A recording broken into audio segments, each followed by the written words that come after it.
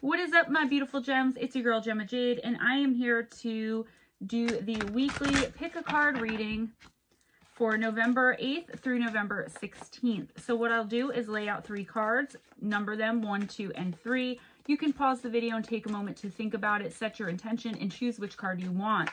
If at the end none of the cards really speak to you, I will pull an additional card either from the same deck or a different deck, depending on what the universe decides. So, without further ado, let me give it one more shuffle and we will get started. I forgot to say that I am using the Magic of You deck this week. The Magic of You Oracle. It's absolutely beautiful. I love using it for personals. Beautiful artwork, and it's by Fiona Horn. So, card number 1, card number 2, and card number 3. See which one speaks to you, and let's get started. So what I'll do here is I'll turn the card over, I'll show you what it is, I'll read what the book meaning is, and then I'll tell you intuitively what I get from Spirit and the universe as to how your week's going to be. I'm just getting over that cold still, so I'm a little out of breath. Just bear with me. If you chose card number 1, you chose the card of Flashover.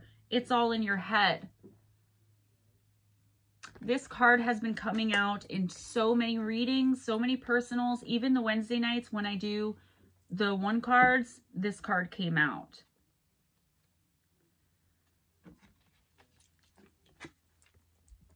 You are overthinking things. Friction and resistance in the circuits of your brain have now confused you into thinking the pain and tension is in the world around you when really it's all in your head. The good news is that at the same time, all it takes is a spark of trust to short circuit resistance built up from the friction with the world. When Flashover appears, it's time to close your eyes and take a deep breath and recognize that the only thing standing in your way is you. The light of a busy mind can be beautiful, but in order to reveal its best achievements, times of darkness and rest are essential. After all, you can only see the stars in the darkness. Let go of your worries and fears for a while without reservation and let the world balance itself around you. The girl of Flashover is wary but realizes that she cannot continue in this way. The growing plump leaves around her cushion and comfort her as she slowly releases her mental grasp and relaxes her mind towards clear thought and profound insight. If you chose card number 1, the card of Flashover, this week is another week where you are not to be taking action. This week, the universe wants you to simply think, to really think and put things together. Okay, you are definitely stressed. There is a major decision in your life that absolutely must be made, or that you feel absolutely must be made right now, but you don't know what your choice is. You don't know which way you're going to go with it. And the universe is saying the choice doesn't have to be made this week. If it does or if it doesn't, okay? Every case is going to be different. This is a general reading. But for most of you, it doesn't have to be made this week. Either way, the universe wants you to go outside. Put your feet in the bare earth underneath the moonlight. I always say it in personals, and I tell my personal friends that what the sunlight does for us physically, the moonlight does for us spiritually. Take some time to think. Take a ritual bath. Take a shower the way you normally would. Rinse out the tub. Fill it up with water as hot as you can possibly get it and throw in a handful of sea salt.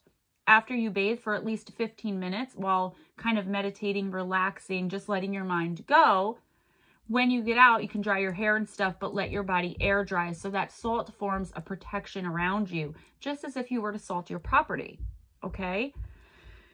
I would highly recommend doing that. I do it all the time. It works wonders, all right? This week is a time for thinking things out, for putting 2 and 2 together, not overreacting, okay?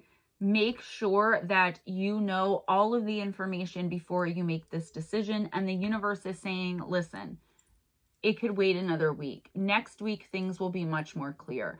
Something is still unclear to you in regards to this decision right now. So this week, just relax. If it's possible to take off work or to have a little staycation, do it, okay?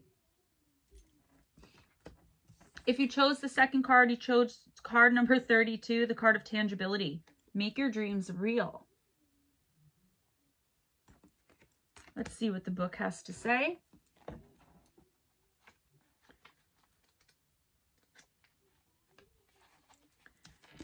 Is your head in the clouds? Are you feeling floaty and ephemeral? Lofty states of being are best appreciated when we are grounded. Earth's animals are our teachers. When we float in life so long that we feel directionless or confused, they show us the way to practical action in the physical plane. Animals live authentic lives and do not claim to be anything other than what they are. Consider the qualities of different animals. What are you drawn to in this current moment?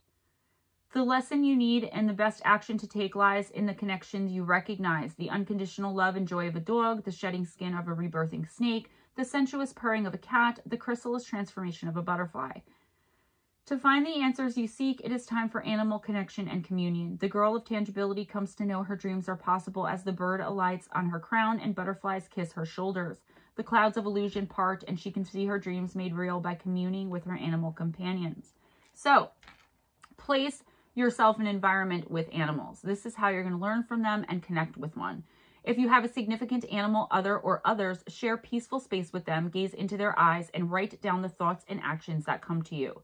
To further stimulate your conscious creative mind, visit a humane zoo or other place featuring different species that you can interact positively and respectfully with. Ask for their blessing and thank them for the lessons they offer.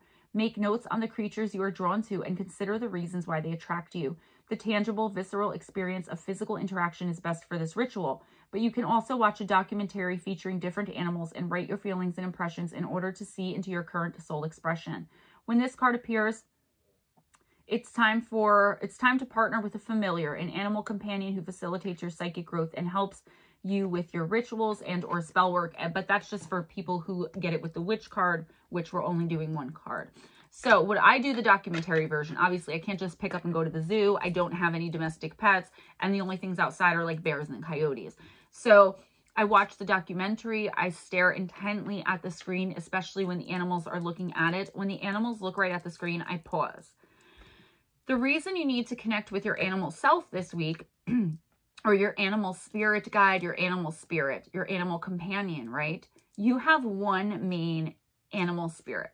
But there are others who come in here and there from time to time to help you. And the reason is because it's not that you're lying, like you're not living your authentic life, but you may be feeling a bit with your head in the clouds. The total opposite of this card, where they really need to, get out of their heads and find the truth. What you need to do is also actually get out of your head. So it's not the opposite, it's the same. But for a different reason. Card number 1 needs to find the truth of a situation to make a decision. You are trying to find a part of yourself this week, whether you know it or not. The universe is saying you are missing a piece of your soul. We all are. Okay, there are so many things that take little soul pieces away. And as it does, the light seeps out of those little spaces where the soul piece has departed. Okay, so getting in touch with your animal self is going to connect you to your most basic and your most primal self.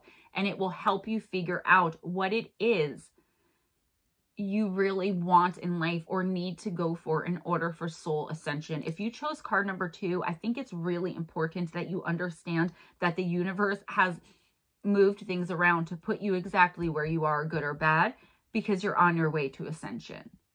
Okay, so it may sound dumb, it may sound stupid if you're new to this channel or if you're new to these videos, but I know that the Stemma crew, the tribe, will understand the importance of following the direction of this card.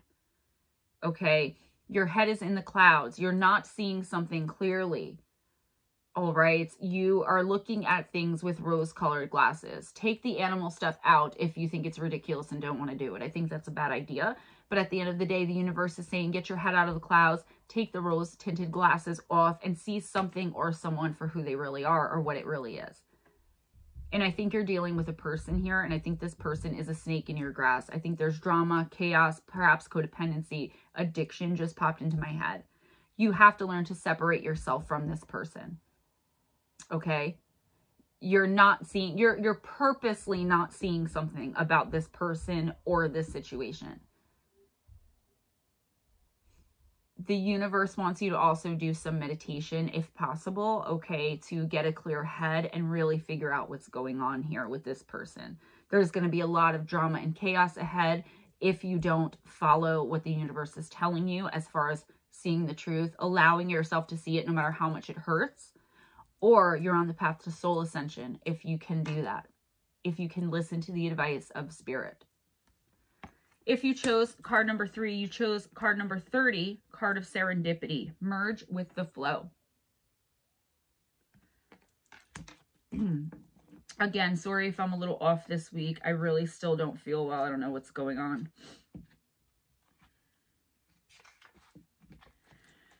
Serendipity. Be aware that opportunities are lining up around you. Merge into the flow of life. Trust it in all its light and shadows. They have brought you to this point. Maybe unbeknownst to you, you are perfectly poised for opportunity right now. Trust your efforts and recognize the signs of serendipity occurring around you. This means you are where you are meant to be, doing what you are meant to be doing. Be conscious of follow-up and follow-through. Good fortune forms around you. The girl of serendipity merges into the leaves of life, and they welcome her into their nourishing and lush embrace. Like them, she is growing in abundance and opportunity. Fresh potential awakens. Everything happens in its right time and place, exactly as it's meant to. And that's exactly what's happening for you. This is a really good week for you. Abundance. Okay, opportunities from the universe. The universe is going to be opening the door this week for something that you've been trying to manifest, for something that you've really, really wanted. Okay, it's not going to be handed to you this week, but the door is going to be opened. Okay, in the coming month, the rest of November, early December, you are going to achieve a major, major goal and accomplishment. If you stay focused, if you stay fearless, okay, continue your manifestation and shadow work if that's what you're doing. Continue to be thankful. Count your blessings. Ouch, this week, okay? The universe wants to know that you're grateful. You are exactly where you're supposed to be. Just like I said with card number 2, good or bad. This is the best card so far that I've pulled this week. It seems like you have all your stuff together. All your ducks are in a row. You are prepared. You are confident. Okay, you have a huge win coming in, a glow up, total abundance, blessing. Just be mindful that you have to continue working, because once you reach this goal, there's so much more for you to do. You're going to want the next thing, and that's only human, but that's also what the universe wants for you. If you were unable to pick a card, let's see what the universe has for you. So this will be for someone who didn't resonate with 1, 2, or 3. And I decided in these readings that even if you picked like card 1, but you resonate more with card 3, you got your message. Whichever message is yours, just take it. And I may start doing it like that this week, pulling 3 cards and whatever resonates with you. So the 4th card, you got card number 16, Merak. Embrace oneness with the universe.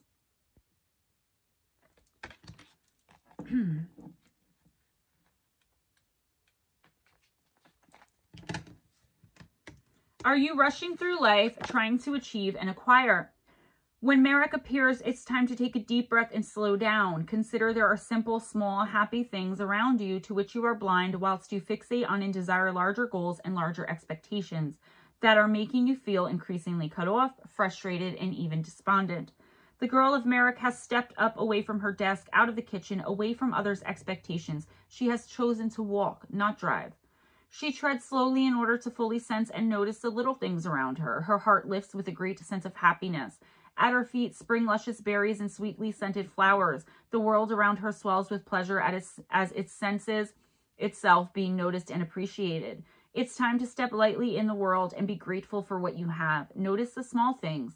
The answers you seek reside in the small achievements and enjoyments of each day and in your willingness to be one with the universe. Know that your role and place in the world is just as essential as anyone and anything else's. Okay, so if this card chose you, you may be feeling like you're not moving forward, stuck, stagnant, okay, trapped in a certain situation or with a certain person, I'm getting. You're struggling really bad with either a decision or just, you know, again, feeling stagnant, feeling stuck. And the universe is saying that's okay, because once again, it's the message of you're right where you're supposed to be. If you don't stop wishing you had more, okay, only focusing on what you don't have, you're going to bring in more of that negativity. If you focus on your blessings, count your blessings, focus on what you do have and what you need to do to achieve the rest of it to where you want to be, you'll bring in more positive. But the universe is even saying this week, don't even plan for other things. Look around you. Okay, there's so much to be grateful for. You woke up this morning, you know, whatever it is, try to write down, and this may sound like a lot, but coming straight in, 10 things you're grateful for. Okay, at least 3 days this week. 10 things you're grateful for, truly grateful. All right. Also, don't be envious of others. Don't covet. Don't think like, why not me, or things like that, because the universe is saying you still have a lesson to learn in this situation that you're in, this painful situation that you're like, why can't I just get out of this? The universe is saying the time is coming. The universe is always working with and for us. Therefore, you are going to get out of it. And eventually it's going to hit you and you're going to be like, oh, that's what I was supposed to learn from this. That's why I had to go through this. Trust me, it happened to me. It was painful. It still is. But I know what I learned from it now. So it makes more sense and it's easier to handle. So this week, take time off. Again, if you can, try to, you know, pamper yourself. Try to give yourself a little extra love and attention. Say no this week. Don't go out of your way for anybody. Don't bother with doing things for anyone else. Okay? Worry about number one this week, and number one is you. Also, be thankful. Your blessings list. Thank the universe out loud. Okay? These cards are a little hard for one card readings, I've got to say. So I hope all of this resonated with you all. If you want a personal reading, I do them for free, but I put a donation link in the description box, which is not, you know, mandatory, not obligated. Hit me up at gemmajadeParanormal@gmail.com. Guys, be kind to each other, but mainly be kind to yourselves. Smile at a stranger. Always go in grace. And I will see you next time. Have an amazing week, okay? Follow the universe. Go with the cards.